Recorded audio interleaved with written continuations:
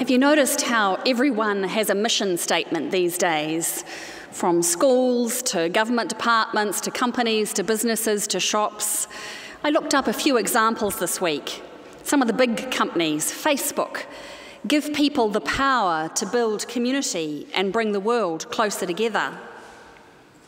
Coca-Cola, to refresh the world in mind, body and spirit. To inspire moments of optimism and happiness through our brands and actions. Don't you love how they've kind of pinched the Bible language? Something closer to home, life-wise, connected, just and inclusive communities. The Ministry of Education, our mission is to lift aspiration and raise educational achievement for all New Zealanders. Our city mission next door has the most down-to-earth statement that I came across, helping people in desperate need by providing excellent integrated services and effective advocacy. Sounds a lot less like a religion and a lot more like a place that gets things done. I think the bigger the company you are, like Facebook or Coca-Cola, the more they sound like a religion. But in today's gospel, we get to hear Jesus' version of a mission statement. You shall love the Lord your God with all your heart, with all your soul, and with all your mind.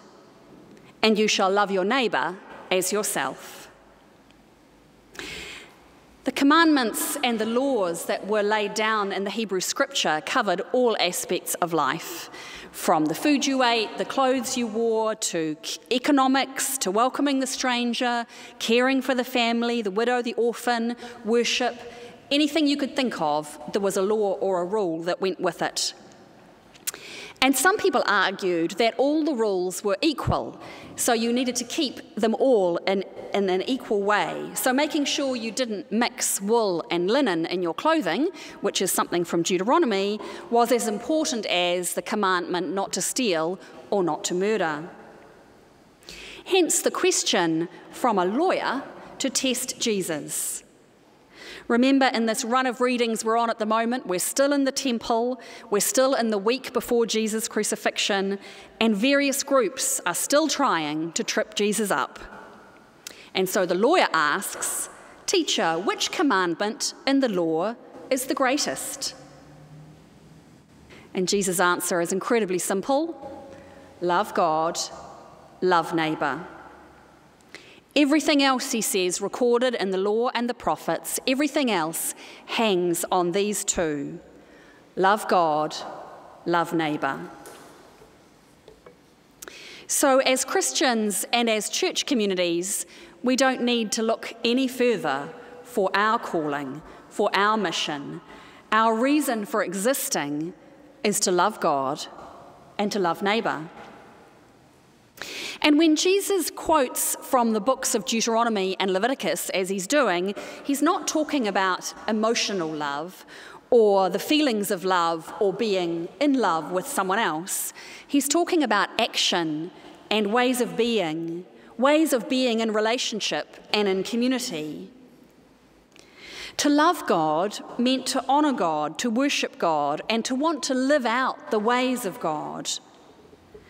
To follow God in co-creating a world where life flourishes.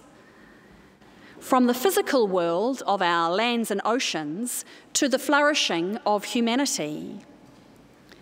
If we love God, we love and protect God's creation.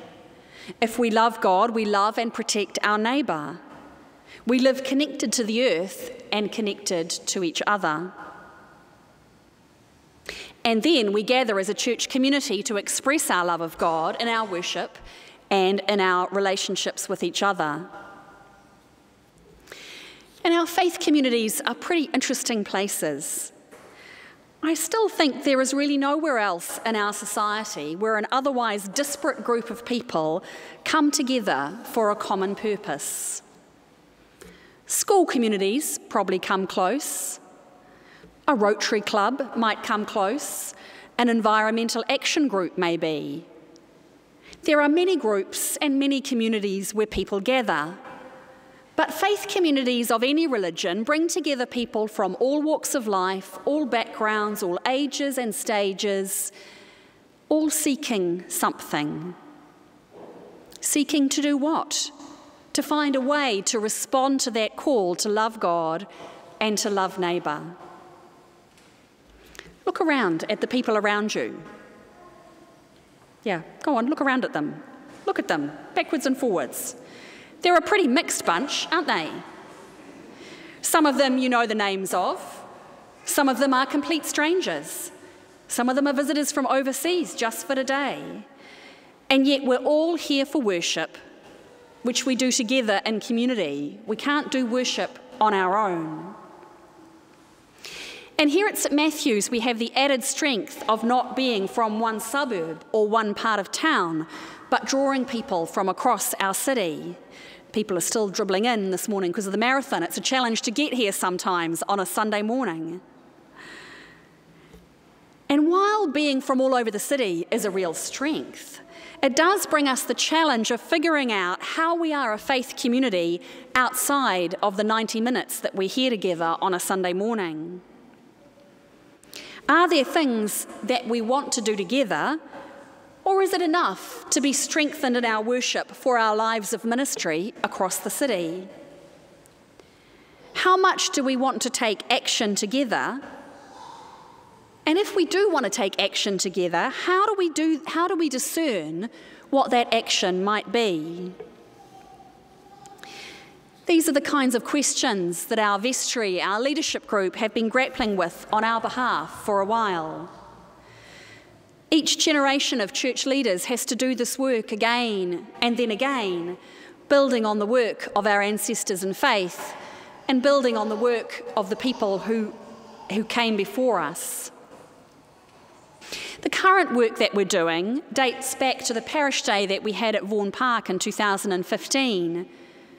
And since then, we've been nutting away at that question, how might we be called to love God and to love neighbour? And rather than coming up with a 20-page strategic plan with 100 goals on it and lots of KPIs, we've instead affirmed our vision of wanting to be a spirited place where people stand, connect, and seek common ground. And then we've been working at creating a structure within which we might work together and discern our pathways and actions. And you'll be hearing more about that in our parish forum after our service. But an important piece of this work has been the establishment of the new role which Kate has been commissioned for this morning.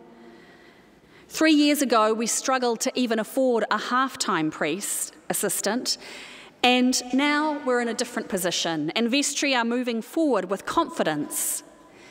They have nonetheless taken a bit of a leap of faith that your giving is going to continue increasing to support our budget. But they've taken that leap of faith because they know that your ministry needs support and facilitation. We clergy are not here to do ministry on your behalf, but to facilitate and support your ministry. If we want to follow God's call to serve our city as a faith community, then that call needs support and work.